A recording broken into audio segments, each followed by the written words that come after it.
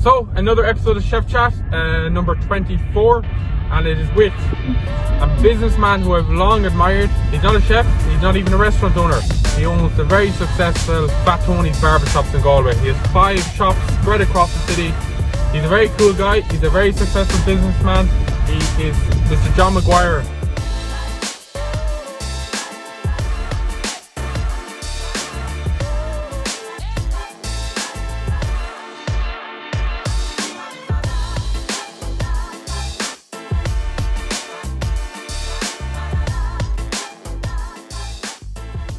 John McGuire, thanks a million for meeting me. No problem, pleasure. The last couple of days I was kind of thinking about questions to ask you and kind of looking into your story a little bit. And the one thing that kind of that came into my head was I would love to meet the guy that, you know, you before you opened up here. You know, the young fella that before you became, you know, the businessman. Okay. What type of person was he like? Were you? Sociable, wasn't very academically minded. I grew up in Ballina, Mayo. Went to St. Muradic's secondary school there. Good social life, you know, plenty of pals, hanging around, plenty of interaction, messing about. Enjoyed people's company, was a good talker. I wasn't academically minded, school wasn't for me. Yeah. So I left school after my junior cert. When I was 15 I moved to Galway, took a summer job in a hairdressing apprenticeship. Just took a job doing anything just to get out of Ballina for a while, with the intention of never going back in September. And I had no intention of doing hairdressing full time.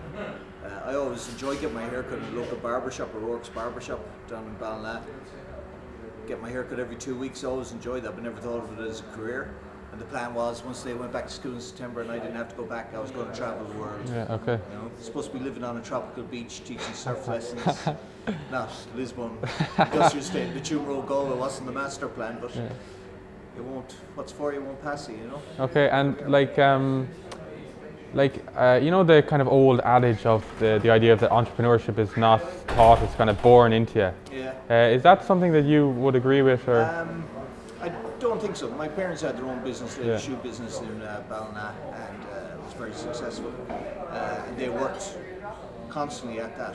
You know, that was all they did. But I think if you're passionate about something you believe in, you become entrepreneurial with it because you're just feeding your passion. You're doing what you love. You know, the old saying is, you know, do what you love and you never work a day in your life. You know? I fell in love with hairdressing. Hairdressing was good, but it was difficult enough working with ladies every day. They were very demanding, you know, it was very hard. So I thought the lads was a bit more relaxed, so I got into the barbering side, but I went back down to my old barbers in Ballina and Mayo for a couple of months. And I did a bit of training with him and I came back to Galway, then I started working in Galway in barber shops around town. Okay. So, no, you don't have to be entrepreneurial. If you're doing what you love, you'll excel at it and you do well at it. You know? Okay, and at what point then, like, because I mean, like there's a lot of barbers out there that you know that become bar and they like it and they, you know, they make a living off it, you know. But at what point did you kind of think, okay, I want to have my own places? So I did a hairdressing apprenticeship for about 3.5 years in different salons around Galway City, and then I worked in a barbershop in Ballina again for a short while. I came back again. I worked in a barbershop over in the Galway Shopping Centre. I was there for about 7.5 years, and that's where I honed my trade and got passionate about what I was doing. But I didn't like the style of work that we were doing. It was very intense. It was get them in and out very quick, and I soon realised that there was probably an opportunity for a more higher end barbershop experience, a better experience. I knew I could do it better. So I started talking to customers about why they came into our shop. And your customers will tell you everything that you need to know to be doing well in business. So when I was talking to them, I found out what they needed and what they wanted and the convenience of parking, and hence we ended up in. I had the idea in my head, I was throwing around for a while about a bigger barber shop with a space, and I wanted more like a gentleman's club, like a lounge, laid back or whatever else. And kind of Fat Tony's grew from there. Okay. I had a friend of mine who was in marketing and media in Dublin, Gabriel Capiche Design, and I told him about this idea I had, and he put the nickname on me, Fat Tony. Years back, I was a Guinness drinker. I like to think I was Italian when I had a few pints on me. And, he came up and said, "You should call it Fat Tony's." And so from there, it just evolved and snowballed. You know? Okay, I'll tell you a funny story. When I was about 2 years old, my mum often tells me a story that I was sat in your, you were cutting my hair, Yeah. and you were telling her that, you know, you're thinking about doing your own thing. No and way. Yeah. Wow, it's come full circle. I know, yeah, it's funny. And your mum told you that She, story? yeah, she's often told me that, yeah. Wow. Yeah. So if you talk to your customers will tell you everything, Yeah. you know. If you talk to them and you know, they're passionate about, they care about getting their haircut as well, obviously. You know, they probably care more so about some of the barbers doing the haircuts. Okay, yeah. So they'll tell you what you want to know. Yeah, okay. And That's mad. yeah, it is, yeah. When you then, so you decided, you know, you would do Fat Tony's, like you did something that was kind of like, like, I'm not trying to blow smoke or nothing, but like it wasn't around, right, at that time. It was very unique what you had done, no? I suppose a traditional barbershop would have been quite small, a small Yeah. unit in town, pokey, not very clean or hygienic, you know. It was an old man's barber shop, you know, Yeah. but I wanted to do something, I wanted more space, a bit of comfort. I was working in, the shop I was working in for those years was very tight, the customers sitting right behind us, very Yeah. little room, it was very claustrophobic.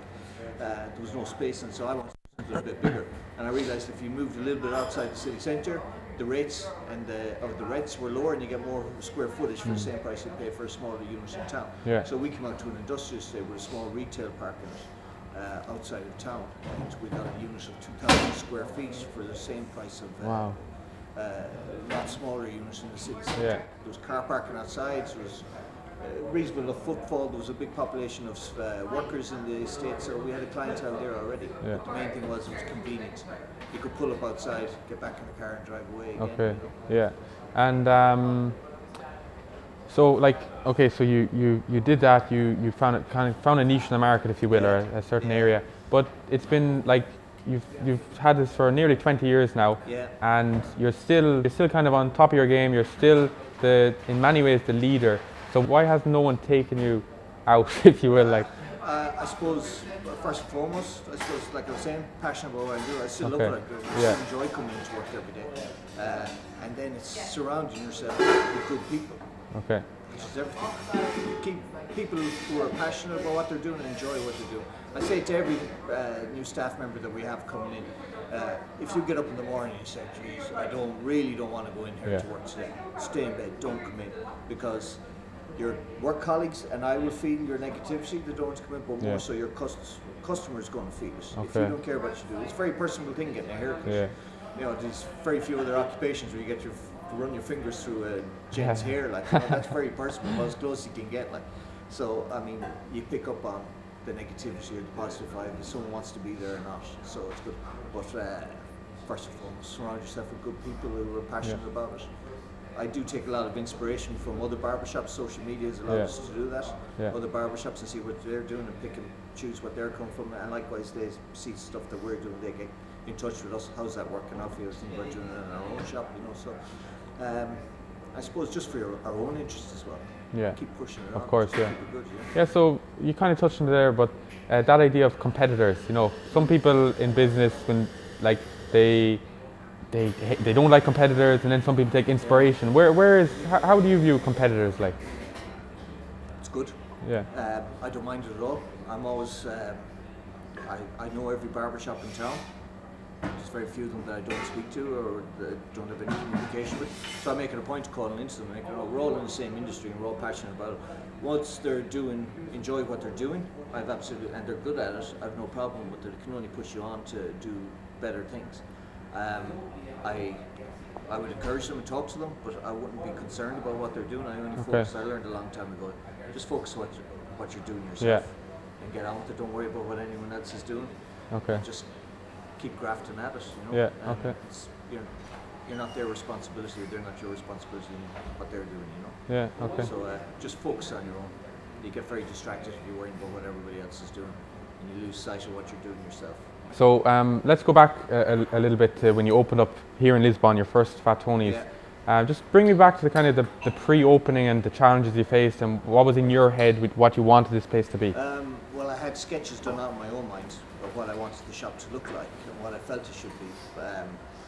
It didn't actually turn out like that. Now it has, in time it has evolved over it. But originally, I mean, this was the unit next door. The barbershop was it was an installation sales place, so there was partition walls and everything. Yeah. So I was in here, finished up the job in town, knocking walls, Yeah. trying to get things set up and calling in every favour I could to get the thing done up. But the main thing was the fact that we didn't have, going back to your competition, we didn't have any competition outside this side of town. Everyone else was in the city centre, so we were unique. It was niche in that part of it already. Okay. You know, so there was parking outside the door and it was convenience. And I have a business partner involved in it, Katrina. She works and manages our own more shop. It was originally just meant to be 2 of us, starting off on 4 chairs. The original plan was never to have 40 something odd staff now at the moment. It was only meant to be 4 chairs, but we know it's fairly quick we're going to need to take on more staff, so we had the 4 chairs working full time then, and then said, listen, there's an opportunity to expand there.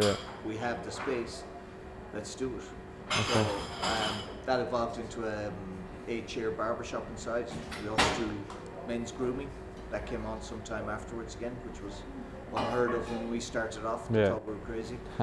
But it's taken the step, I suppose, taking the leap to have the faith and confidence of doing it. My wife came in, she wasn't even my wife at that stage. She said, "You'll ruin us, it's a cave, it's too big a unit." People thought we were doing pizza. There's another well-named pizza shop in town, Fat Freddy's. That's right, doing pizza. So, you know, there was a lot of ins and outs with it, you know. It was a big step to take. We've an awful attitude, I think, towards failure in Ireland. I don't think in the States now it's a totally different perception of it, but take the chance and do it. And if you fail, you learn more in that failure than you ever did of being successful. So we've all had our failures, but it's what you learn from it and you take from it. And then in time, you like to think it'll come back to you and say, right, okay, I learned. You put things in place that you learn from that failure. You know, so it's about taking the step and having a go. And I heard something, I read something yesterday about that the Chinese takeaways, their sales are down big time, affect the business. And I know that's a mad outthing to happen, and that sometimes outside influence can affect businesses. I often think, like, say, funeral home, people are going to die, so that's always in business. But people always need a haircut from a barber. So is business always steady for you? Well, during the recession from about 2007 onwards, there for a couple of years, those guys coming in every week getting a haircut. There were labourers who were on sites, and they were flush with cash. They were coming in every week for a haircut. And that kind of disappears. All those guys immigrated, they weren't even in the country anymore. And then the guys who would get the haircut on average every 4 weeks, pushing it out to 6 weeks, or they're waiting for the special occasion. It was a wedding, a Christmas, or a bank holiday. They were saying that our business dropped by over a third during the recession. We closed a couple of shops, we had a few on franchise things, and closed and moved on, and totally understandable. But yeah, we were hit hard by over a third, down 33%. So it shows how severe a recession it was, that it comes down to lads getting a haircut, €15 haircut, they were putting it off to that extent. That's how broke people were. But yeah, I mean, coronavirus, the storms, everything's going to hit us. Corona Beer said that their sales are down 8% because their name is associated with the virus. Pennies were saying during the week that 40% of their stock hasn't even left China for the next season, so their shelves are going to be empty. It's going back to the social media side of things, which is a small world now. Like, we're going to affect everything. Something far side of the world affects everything on the other side of the world. You know? So it's a small community that these days. And when you opened in 2003, social media didn't exist, right? It wasn't a thing. No. So how did you get people in the door? I suppose it was word of mouth. We had quite a strong customer base from the previous shop that I worked in, so a lot of clients would know that. I suppose local newspapers, Galway Advertiser and kind of Tribune, bits and pieces like that. Flyer drops. Because we were a bit of a gangster team, Fat Tony's, we had mafia pictures around the place. I used to get casino chips. Oh yeah, with, I remember them. Details on it and a money off deal on it, and I used to hand them out to people with the thought that they'd hold on to them rather than a piece of paper or flyer, they'd throw them away. But a casino chip is something different to hold on to it. So we were always coming up with different ways of trying to get people let them know where we were. But word of mouth in this business is everything. You know. All right, okay. And now obviously you're very strong on social media now. Is that a big part of the business? That is, yeah. I think you always have to have a presence on it. It's something I enjoy doing. I've got a great a couple of guys doing social media for us. All the barbershops contribute to it, but I've one guy in particular who sorts it all out. He's great at compiling videos and everything else. I'm a barber. I know how to barber. I'm not an accountant. I hire an accountant to look after the accounts. I hire someone to look after our social media who's capable of doing it. Yeah. You know? Can't be all things. Okay, and on that point, there's a lot of facets to this business, right? It's not just about cutting hair. Yeah. Do you, like, is there any particular areas you'd say I'm good at that, and then maybe I'm weak at that other side, or even when you were starting off? Or accountancy. Okay. I'll be weak at. Yeah. Learned a few costly mistakes with that. You know, doing revenue and everything else. You fall behind, you let things slide. You don't do it. So I suppose you need to recognise what you're strong at and what you're not strong at. Then, if you can bring people in to take over that role and to do it. Yeah. Ideally, that's why you can't always afford to, and the funds aren't always there. But it's certainly worth it, you know. Okay. It does hit the bottom line of the business, the profits of the business or whatever. It's not all about profit, you know. Okay. I enjoy employing people. Yeah. Giving people a job, and people are like-minded and passionate about what they're doing. Yeah. You know? So what? That's just on that point again. Like the idea of when you set up business, that it's the cliche businessman idea is about profit, it's about money, and that's all that matters. Is like, how important is that for you now? Like? Hey, listen, I'm not independently wealthy whatsoever. Okay. Like, you know, there's damn old money in my bank account or whatever. We've got a huge staff. We've got nearly 40 employees across 5 shops, and the coffee shop here. We probably don't need that many, but we're providing a service. They're good people. Yeah. Our tagline is, "Don't be a dick." Yeah. You know, we have it on the wall. Like, so, I enjoy employing good people. Yeah. It gives me more satisfaction than anything else. Okay. And getting people in, and I'm very proud of the reputation that Tony's had. When some of the new staff come in with us and say they were out the night before and they're having trouble getting into a nightclub or somewhere, you work in fact, Tony's go on in. Yeah. That makes me prouder than anything else. Okay. I enjoy that.